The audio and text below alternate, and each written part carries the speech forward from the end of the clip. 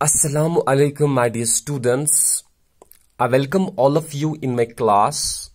Today, I am going to teach you a very interesting poem. It's How the Little Kite Learned to Fly. This poem is written by Kite. But let me talk to you that this poem, How the Little Kite Learned to Fly, has been entitled in a simple title.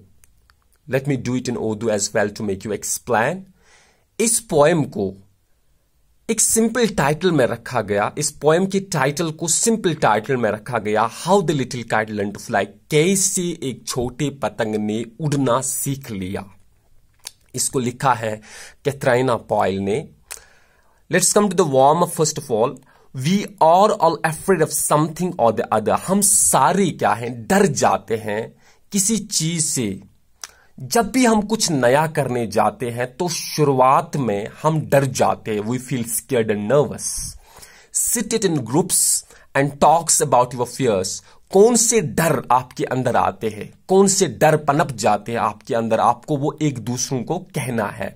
Discuss and share your fears with your friends. आपको वो डर एक दूसरों को बताना है, अपने दोस्तों को बताना है। वो कौन सा डर है। जब भी हम कुछ नया सीखने जाते हैं, नया कुछ करने जाते हैं, या हम किसी चीज को लेकर या किसी काम को लेकर डर जाते हैं शुरुआत में। Right it on a chart and draw pictures, put it on the display board. आपको कुछ चार्ट लेने हैं, यानी चार्ट पे लिस्ट बना के आपको वो लिखना है कि कौन कौन से डर आपके अंदर होते हैं जब भी आप कुछ नया करने जाते हो। या ड्रॉ पिक्चर्स, आपको कुछ तस्वीरें भी बनानी है।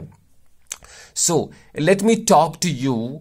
हम सभी जो हैं, हम सभी इंसान जो है, when we are doing something new, when we are trying to do something new, जब भी हम कोशिश करते हैं, कुछ नया करने की कोशिश करते हैं, we are all afraid of something.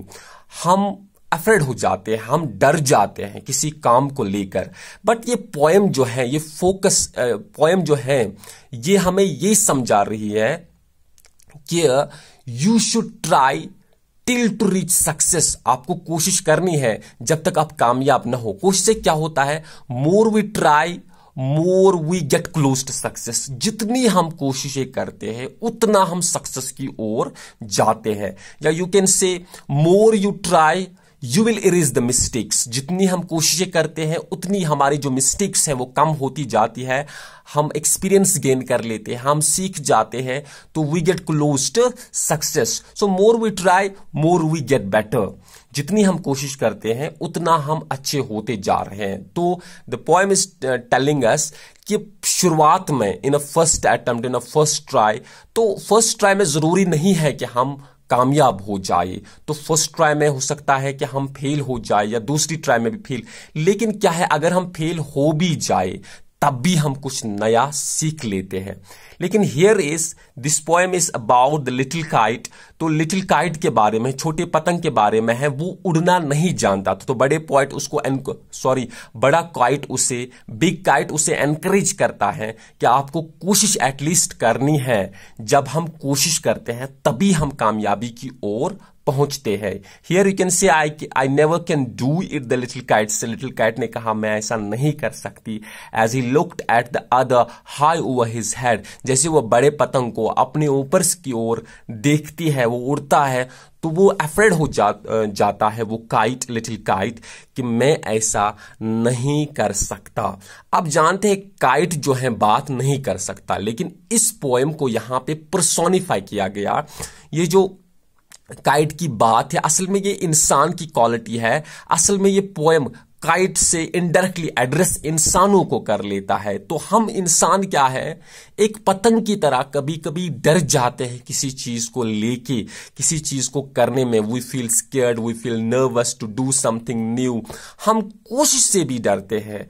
तो at least you have to try. अगर आप कामयाब नहीं होते हैं तब भी आपको कोशिश करनी होती है। कोशिश से क्या हो जाता है, हम एक्सपीरियंस गेन करते हैं उस चीज को लेके। तो we have to try till two reach success. हमें हर वक्त कोशिश ही करनी होगी जब तक कि हम कामयाब ना हो। तो I hope you understand, you have understood this. तो you must go line by line. It's very interesting poem. If you feel difficulty in understanding, feel free to call me. I hope मैंने ये पढ़ के थोड़ा सा hint दिया आपको. I hope आपको समझ में आ गया होगा. Thank you very much.